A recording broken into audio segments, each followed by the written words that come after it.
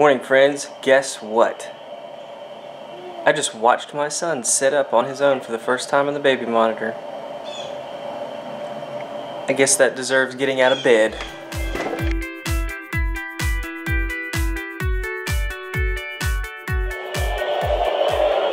Oh, and now you're back to the other position. Did you sit up on your own this morning? You gotta prove it to everybody. I saw it. I swear I saw it. I mean, look at... Hey, if we come over here... Gabriel.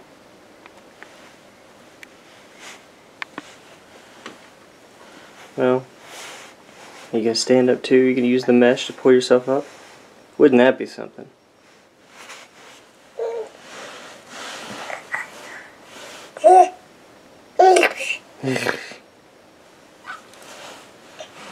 It did happen. I swear, I saw it. I have a picture of it with my phone. But I didn't video any of it.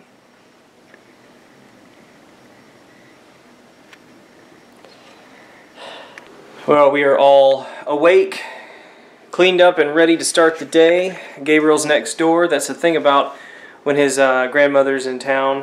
When Sarah's mom is in town, she takes him next door in the mornings pretty often while I'm doing things that I would normally be doing in the morning that would keep me from being able to take him over there. So he, I guess normally I take him about, maybe once or twice a week in the mornings to have breakfast with Pawpaw. But since Sarah's mom is here, she can take him over there almost every day. So he gets to spend more time with them over there when she's here, which is good for him. So, and them.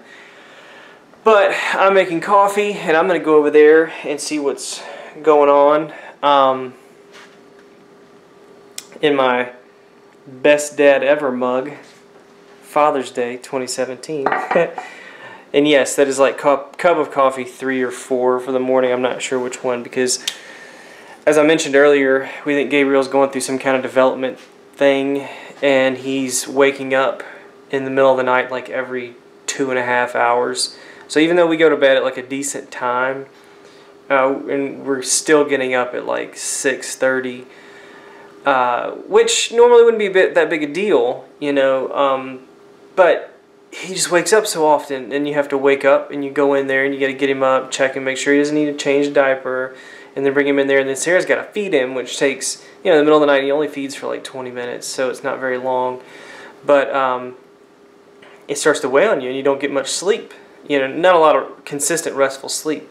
But his grandmother got him this onesie yesterday that could not be any more accurate.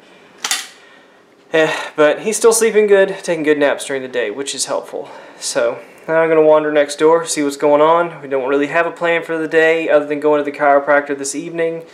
We hadn't been able to go in about a week and a half because of some scheduling conflicts with us. We've had some busy evenings, but we're going to go tonight. Maybe we'll take you guys along, who knows. And I always start my videos out with saying I don't have any idea what's going to happen today, and that's absolutely true. I never know what's going to happen, and every day something interesting happens. It may not be like, oh, I saw a house burning down, or a shooting star interesting. Shooting star? I don't know why I thought of that. It may just be going to the park and having some playtime in the park. But who knows? And that's the exciting thing about being a stay-at-home dad. There's never the same day twice. So let's go see what's going on next door.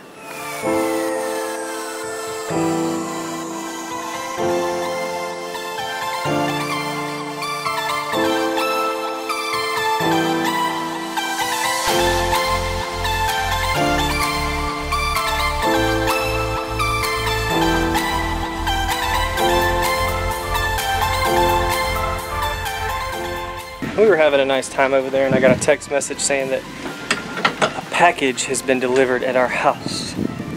So I'm going to go check it out and see what that is. Hopefully it's the replacement filter for his humidifier, because he's had some boogers, and we're going to start running that in his room again.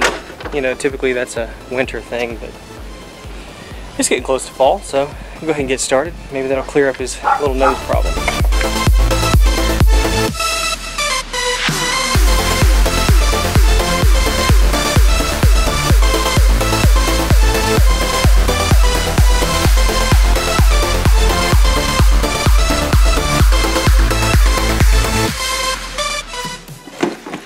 And this has my name on it, so I'm opening it.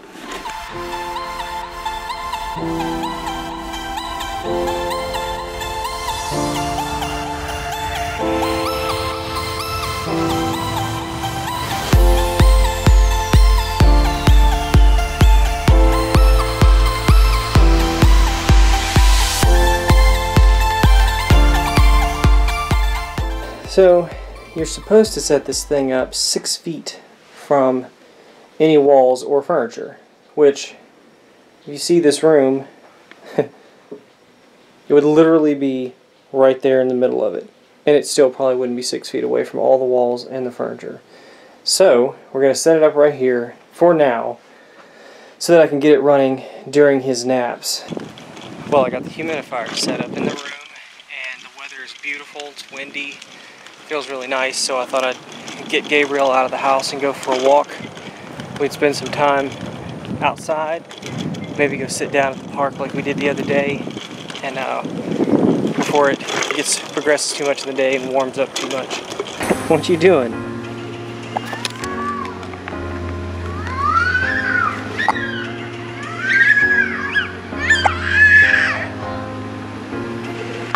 Well, we were going to lay down a blanket and sit and watch the children on the playground for a little while, but we have something of a goose problem.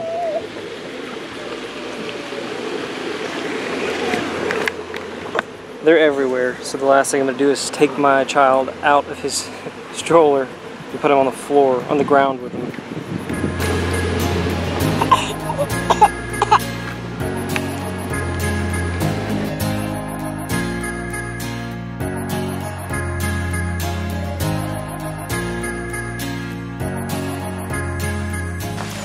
Okay, so we were at the park, me and Gabriel, and there were 2 women there. They had 3 or 4 kids with them, little kids, and Gabriel likes to watch little kids and all that, so I parked at a picnic table nearby and kind of turned him towards them. We were pretty good ways away, because I also don't want strange kids coming up and touching my baby, but we were parked a good ways off, and every now and then I'd see him kind of glancing over at me, and I quickly became aware of the fact that I was a young man with a baby at a park with a video camera, and I know the situation. I'm a stay-at-home dad with a vlog, so it was all perfectly normal to me, but I started thinking about it from, I guess, their point of view as a strange man at a park in the middle of the day when he should probably be at work with a video camera. And then I started getting uncomfortable. So we quickly packed up and got out of there. I don't know, I guess the more I think about it, the more it kind of frustrates me. Just the situation, you know? I probably shouldn't have gotten uncomfortable. And I don't know. I'm kind of processing it, thinking about it. Tell me what you think in the comments. If a young man, like myself, showed up at a park that you had your children at and was filming, I wasn't filming the kids, I was filming myself. Let me know what you would think. Would it make you uncomfortable?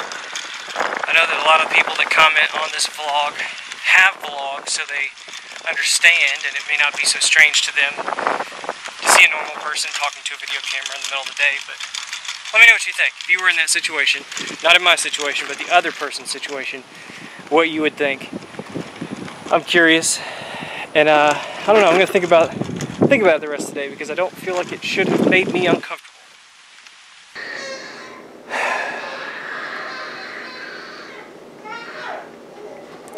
Well, Gabriel fell asleep in the stroller, and then we came in the house.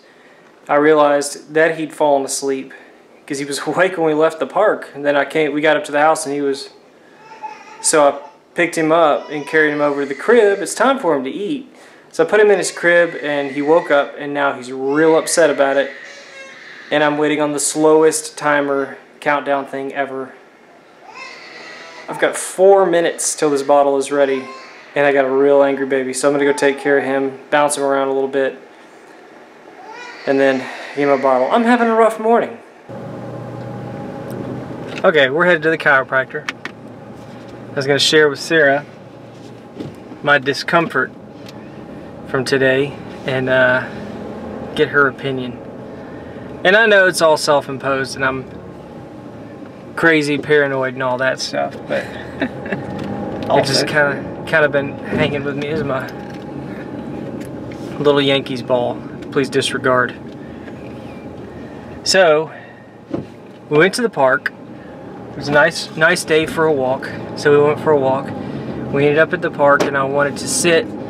There were a lot of geese, so I didn't lay down a blanket or anything like that. We pulled over to one of the picnic tables, which is a pretty good distance away from the playground. But there were 2 moms and about 4 kids with them, and I got over there and started filming a segment of this, and then started to realize they were kind of looking at me, and I realized that I was a filming children young man in a playground. Oh no. With a child in a video camera, and I started feeling very uncomfortable because the reality is I'm a stay-at-home dad taking his son for a walk and filming his vlog, but the perception could have been different. Yeah. And I started feeling very uncomfortable because of the way that I may have been perceived by these 2 mothers. And I started to get, so I packed up quickly and left. And just in the nick of time too, because as I was walking away, I see one of them cover up and start breastfeeding. So I was like, yeah, I don't need to be filming out here right now. Otherwise the police are going to show up and I'm going to have a lot of explaining to do. So anyway, I got real frustrated with myself for getting uncomfortable because I don't feel like I should have gotten uncomfortable. I don't know. I've been trying to process what happened. I think regardless if you were a stay-at-home dad and filming a vlog, anytime someone brings out a camera at a park, people could be, if you were, I don't know. Yeah. If I was a woman, would it have been different? Well, so were you filming yourself and Gabriel, or were you filming the people at the park? No, I was filming myself and Gabriel. The camera wasn't even pointed at the people in the park. I think if you were filming the people at the park, then yeah, that could be a level of uncomfortable. Yeah. But you obviously were there with your child. If you were alone, no baby, filming people at the park, yeah, creeper level 100. But you weren't filming the park. You were with your son, preserving family memories. And they may have been looking at you because you're cute. Well, I don't want to be presumptive. Of course, automatically, that tells you a little bit about my self-esteem. Lack thereof. If, yeah. You think your brain goes to creeper and not handsome dad. Honey, you have hot dad syndrome. You're okay. I let it get to me, and I dwelled on it, and I walked back home uncomfortable and angry, and started thinking, just kind of grumbling about it to myself. Then I proceeded to slam my finger in the front door while I was pulling us back in, and then this one fell asleep in the stroller, and I felt bad because I didn't realize he'd fallen asleep, so he was kind of slumped over because he was quiet. He's always quiet. He didn't talk. At some points he doesn't talk. And at this point I was like, I'm going back. I'm trying to get back. I'd filmed my initial video of being frustrated after I'd left, and I was fast walking back to the house, and he had fallen asleep. And so I parked the stroller at the front door, locked the little brakes, and went around to unlock the front door and looked back, and I see him kind of slumped. So, of course I freaked out And I would run down there and I'm like, are you okay? Are you okay? And he went, and I was like, oh, okay, you're tired. And so I opened the door, pushed the stroller in, and as I'm shutting it, slammed my finger in it. And it's one of those times when you turn around and you go, okay. I just have to give him his bottle, and then he'll go to sleep. Of course, and he started having a meltdown because he was hungry, and I'd woken him up from being asleep. You slapped his cheek. Well, I didn't slap him. No, I know. There was the rigorous tapping, but so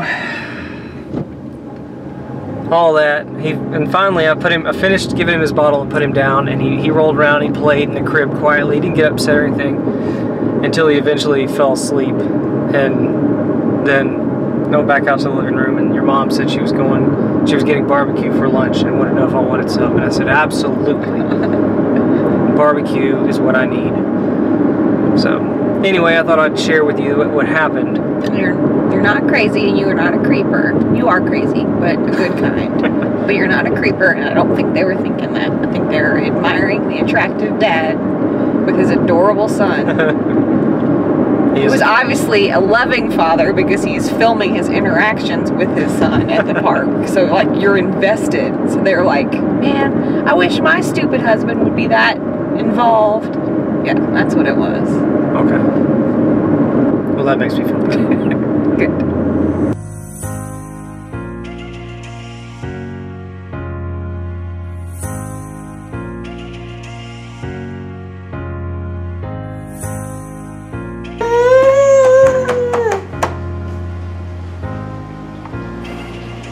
Gabriel's having his dinner. He's having another banana, which he likes. He's doing really good and not trying to grab the spoon too much. A little bit, not nearly impossible like it was last time. And I blended it up this time with a little bit more chunks. I didn't blend it as smooth because I wanted to start getting him used to thicker textures. And he's doing pretty good as he grabs the spoon and knocks all of it off. Where's my backup spoon? Behind the couch. But usually he grabs it and just brings it to his mouth and chews on it. Can I have it back? Can I have it back? You are the strongest 8-month-old that I know. I am pulling really hard. Thank you. I mean, that's slippery banana. How does he keep a hold on it? Death grip. Hold, because that's a word. I'm recording. Oh. It's Tuesday night. We're gonna go have some dinner. Next door at Aunt Susie's. That looked very posed. It's Tuesday night, so we're gonna go next door and have dinner at Aunt Susie's. Okay. That was kind of rushed. Do it one more time. No. Look, it's Uncle Ted. Uncle Ed. Hello.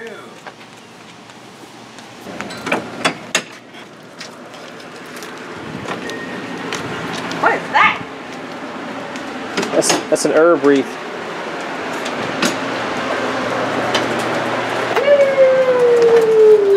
Scared me. Who else would it be? We're having roast beast for dinner. And Potatoes. quail eggs now. Quail eggs. Potatoes and other Let stuff. him roll around on the carpet. Roasted vegetables to go with the roast beast. Beast of a wife. Getting some, not like that. I mean, like you're, beast mode. You're good. Oh, come on. You watching yourself? It's somebody's bedtime. So we're gonna do our baby massage. Have a little milk. And put him down for the night. And hopefully he sleeps good. More than every 2 to 3 hours. Because mommy's tired. Like I was telling y'all about this morning.